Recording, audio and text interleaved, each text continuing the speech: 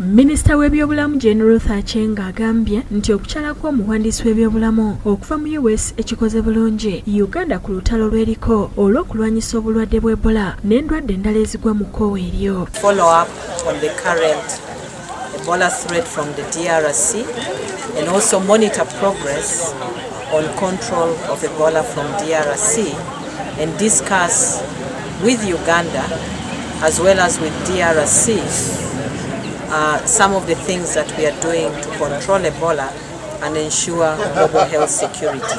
Bino Minister Aceng abyogeredde ku Uganda Virus Research Institute Entebbe oluvannyuma lwa Alex Azaaho okukyalako mu kifo kino enkya ya leero. Agambye nti eggwanga lya Amerika liwa Uganda ensimbi nnyingi nnyo n'olwekyo okujja kwe kitegeeza kinene nnyo gye tuli. Alex Azaaho mu kwogera kwasiimye Uganda olw'okulwanyisa obulwadde bw'Ebola n'okubulemesa okuva ku mulirwana e Congo okuyingira kuno era n'asiima ambasada wa Amerika mu Uganda Deborah Mara gw'agambye nti omulimu gwakoze gwa ttendo. Everyone here is playing a key role in the most important fight for global health security anywhere on the planet right now, and you are succeeding. Ate ye Patiano Kalebu akulira Uganda Virus Research Institute agambye nti kikulu nnyo okukolagana n'Amerika kubanga kyongera ku mbeera ey'okulwanyisa endwadde ez'amaanyi. Ensi zaffe zino zitera okufuna outbreak season ez'Ebola, Marburg n'ebintu ebirala.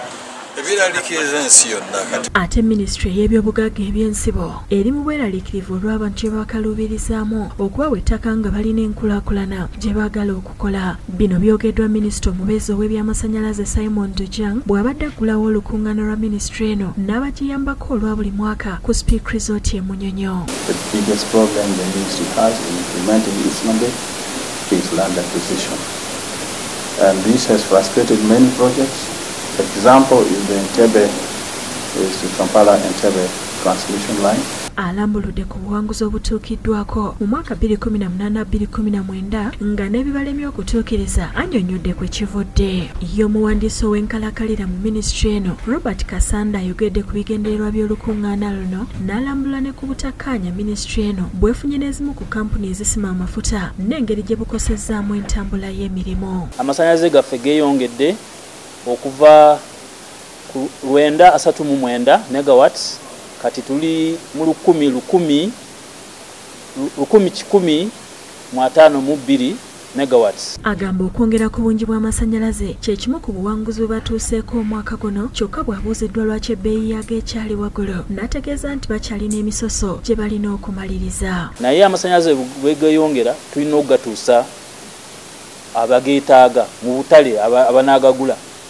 N'olwekyo gavumenti kyekoze okuteekawo industrial parks tusobole okufunamu industries ezikonsuminga nnyo amasannyalaze gaffe. Ekyo bwe kinaabaawo bbeeyi y'amasannyalaze egenda kukka wansi. Ate akulira ba development partner okuva mu European Union Cedric Marrell alambuludde obumu ku buwanguzi obutuukiddwako era n'asaba gavumenti okussaawo embeera enaayamba abantu mu bitundu ebyenjawulo naddala mu byalo okukomya okusaanyaawo ebibira.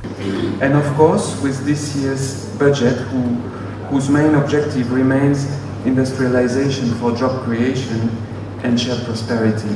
Kigongo Sebalamu ne Ismail Nsuge bakusakidde kulire lino ku lwa Bukedde TV.